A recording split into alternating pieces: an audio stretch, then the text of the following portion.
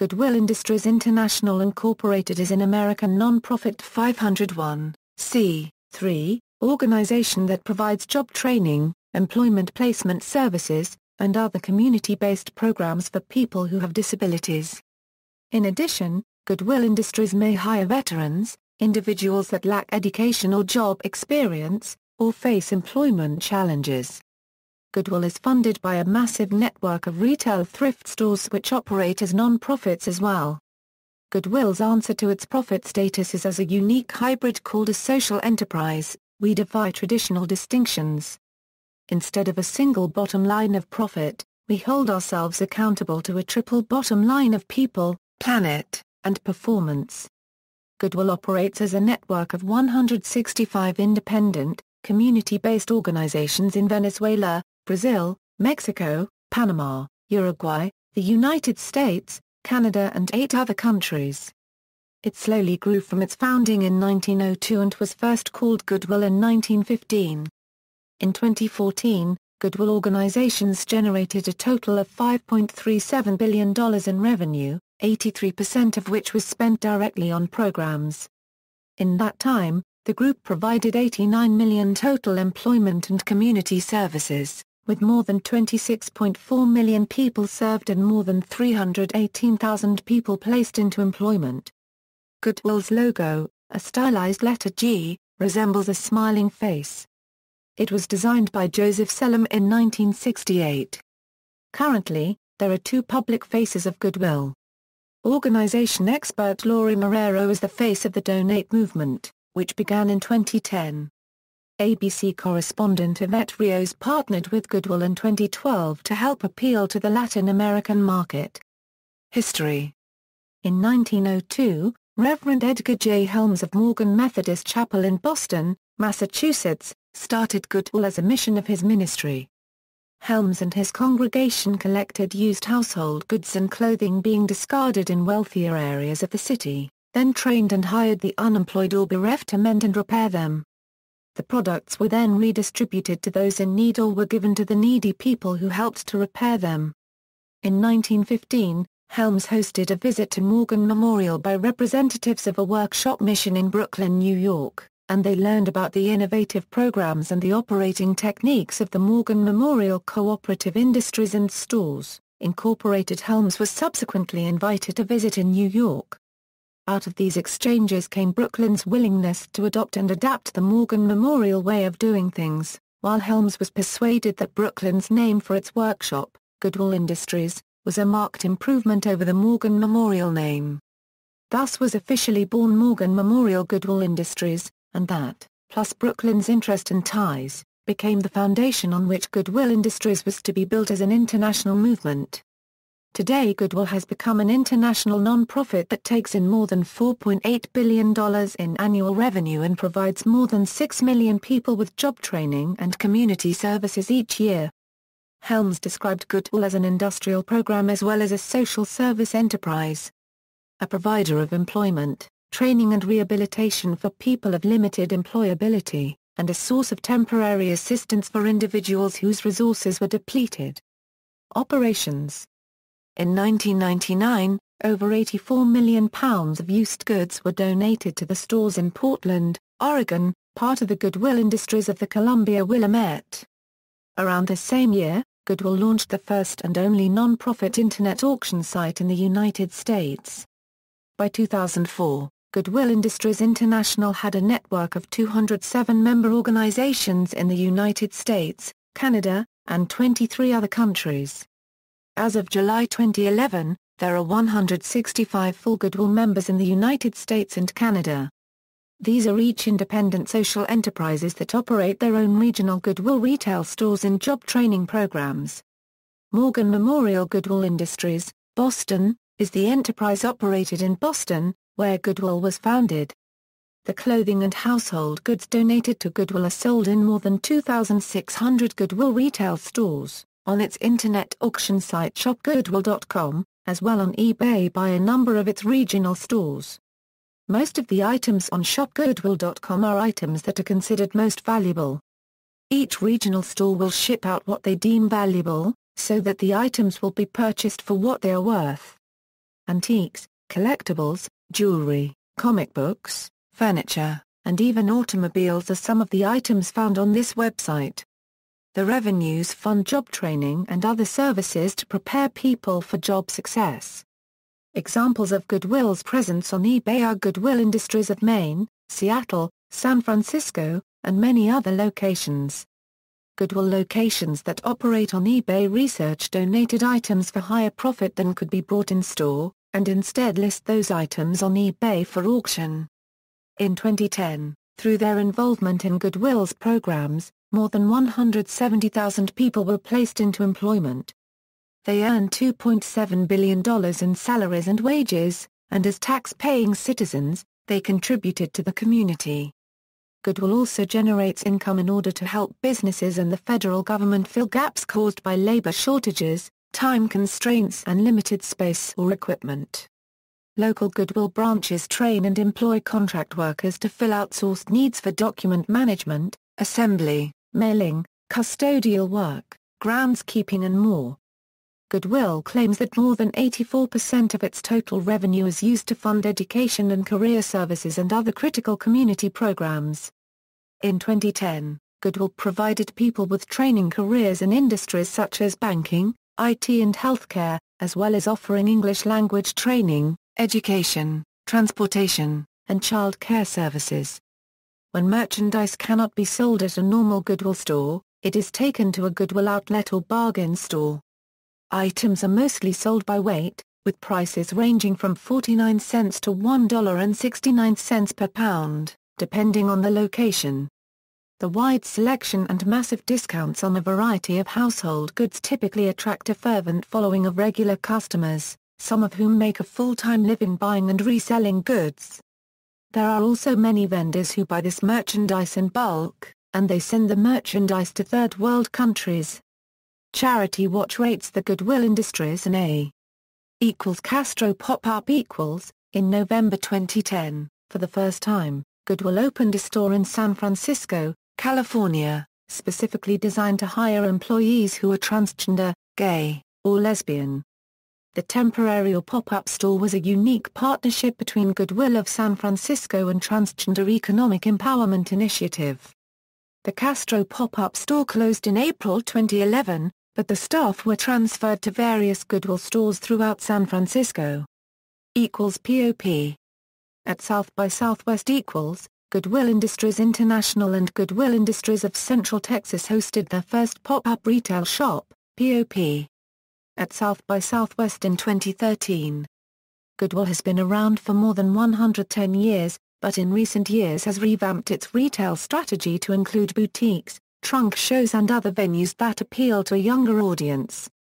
During the POP shop, consumers chose from a selection of unique items, including vintage and contemporary fashions and accessories, and designer labels.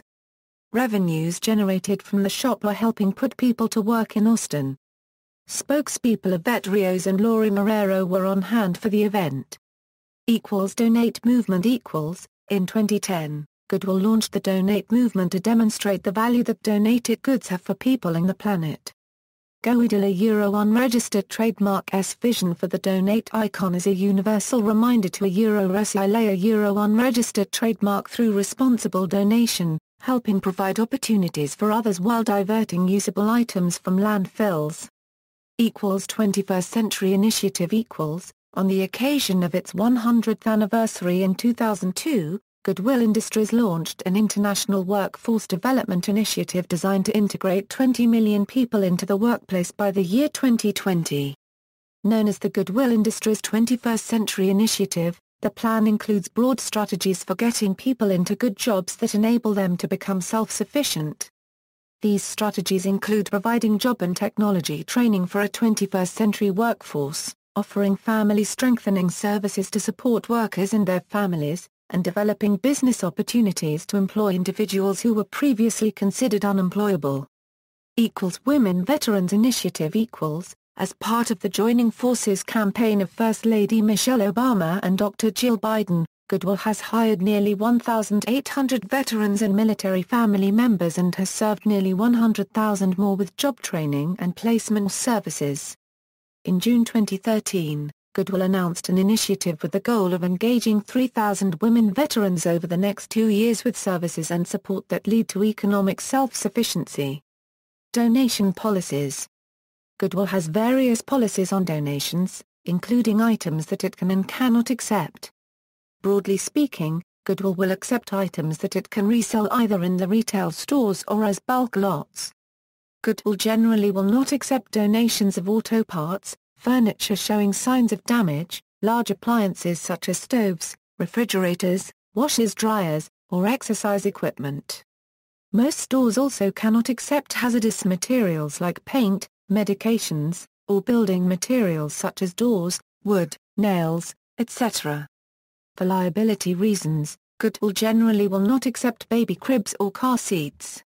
Sanitary regulations prohibit Goodwill from accepting mattress donations, and although some Goodwills do sell brand new mattresses, most Goodwills cannot. Recently, due to safety concerns, some Goodwill stores will not accept some toys, particularly those made in China. Goodwill will generally always accept donations of clothing, shoes, books, accessories, dishes, pieces of furniture in good condition, household decorations, and consumer electronics. Even if they are deemed unfit to be sold in Goodwill's retail stores, these items can be sold as bulk lots, and thus can still generate income. Depending on regional laws, the value of the goods donated can be used as a tax deduction. Criticism. Executive compensation. In 2005, Goodwill Industries of the Columbia Willamette, Goodwill's Portland, Oregon, branch, came under scrutiny due to executive compensation that the Oregon Attorney General's office concluded was unreasonable. The president of the Portland branch, Michael Miller, received $838,508 in pay and benefits for fiscal year 2004, which was reportedly out of line in comparison to other charity executives and placed him in the top 1% of American wage earners. After being confronted with the state's findings, Miller agreed to a 24% reduction in pay, and GICW formed a new committee and policy for handling matters of employee compensation. A widely circulated email titled "Think Before You Donate" aims to convince readers that OE Goodwill CEO and owner Mark Curran profits $2.3 million a year, but fact-checking groups have debunked the content of the email. The CEO of Goodwill Industries International is not Mark Curran, nor does he make $2.3 million a year. The current president and CEO of Goodwill is Jim Gibbons, who in 2011 received a total reported compensation of $725,000. Wages. Goodwill Industries International has been criticized by some for using a provision of federal labor law to pay workers with disabilities less than the federal minimum wage. Under Section 14(c) of the Fair Labor Standards Act of 1938, organizations can obtain a special wage certificate to pay workers with disabilities a commensurate wage based on performance evaluations. 7,300 of Goodwill's 105,000 employees are paid under the Special Wage Certificate Program. The National Federation of the Blind considers it unfair, discriminatory, and immoral. Other disability rights advocates have defended Goodwill's use of the Special Wage Certificate to employ workers with disabilities. Terry Farmer, CEO of ACCSES, a trade group that calls itself the voice of disability service providers, said scrapping the provision could force disabled workers to stay at home, enter rehabilitation, or otherwise engage in unproductive and unsatisfactory activities. Goodwill believes that the policy is a tool to create employment for people with disabilities, who would not otherwise be employed. Goodwill notes that eliminating it would remove an important tool for employers and an employment option available to people with severe disabilities and their families. Without the law, many people with disabilities could lose their jobs. Goodwill has urged Congress to support legislation that would strengthen the FLSA and increase its enforcement, and to preserve opportunities for people with disabilities who would otherwise lose the chance to realize the many tangible and intangible benefits of work. The 2013 FLSA fact sheet from Goodwill states that without FLSA Section 14(c), many more people with severe disabilities would experience difficulty in participating in the workforce. These jobs provide individuals with paychecks that they would be unlikely to receive otherwise, as well as ongoing services and support, job security, and the opportunity for career advancement. A 2013 article on Watchdog.org reported that Goodwill's tax returns showed that more than 100 Goodwills pay less than minimum wage, while simultaneously paying more than $53.7 million in total compensation to top executives. The former CEO, Douglas Barr, of the Goodwill of Southern California was the highest-paid Goodwill executive in the country. He received total compensation worth $1,188,733, including a base salary of $350,200, bonuses worth $87,550, retirement benefits of $71,050, and $637,864 in other reportable compensation. In 2011, the Columbia Willamette Goodwill, one of the largest in the country, says it paid $922,444 in commensurate wages to approximately 250 people with developmental disabilities. These employees worked 159,584 hours for an average hourly wage of $5.78. The lowest paid worker received just $1.40 per hour. Lobbying A coalition of smaller charities in California have complained about Goodwill's support for legislation encouraging greater regulation of donation boxes, calling the efforts an attempt to corner the clothing donation market and make more money. Local Goodwills have argued that donation boxes divert money from the community and contribute to blight, and have pushed for state legislation that requires owners of a donation box to clearly display information about whether it is a for-profit or non-profit organization. References. External links, official website,